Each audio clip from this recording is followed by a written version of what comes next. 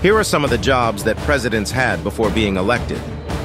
During the mid-1970s, a teenage Barack Obama worked at a Baskin-Robbins store in Honolulu, Hawaii, serving ice cream.